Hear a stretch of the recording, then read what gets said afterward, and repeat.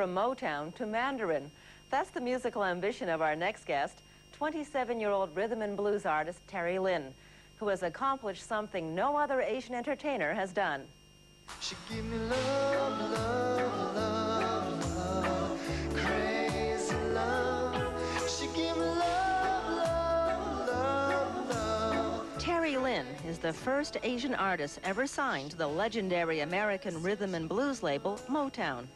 A lot of companies didn't really have the, I guess, the fortitude to really take a first step to sign an Asian artist like myself. I mean, to be honest, a lot of them just came out to me and just said to me that, listen, you're not really blonde or blue-eyed, and you're not really black, so where do we fit you? I mean, we don't really know what to do with you. And when I come to her, the sun goes down.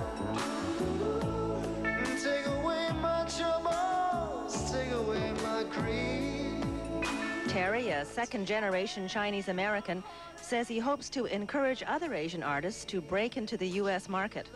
I see a lot of musicians that are like side people, like a guitarist or maybe like a DJ or something on the side, but not too many solo artists really sign with major labels and stuff like that. So hey, my dream really is to, of course, I would like the album to be successful, but really more seriously, I would like it to maybe open the door for some Asians and make it a little easier than not the way I had to go through the door. You know what I mean? Not have to go through all the trials that I had to go through to get into the business. Kiss and hug her, kiss and hug her tight. He also hopes to cross the cultural bridge into the Chinese market.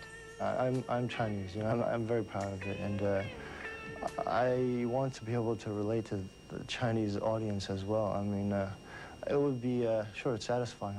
Obviously, it's kind of a responsibility, I feel, a little bit, to represent Asians nicely internationally. But if I'm doing well internationally, but not relating to my own people, you know what I mean, then it's kind of missing something. A part of it would be missing, you know what I mean? So it would be very satisfying if I'm able to also connect to the Asian audience as well. That's part of the reason Terry Lin is promoting his new CD in Asia. That and a desire to record his next album in Mandarin.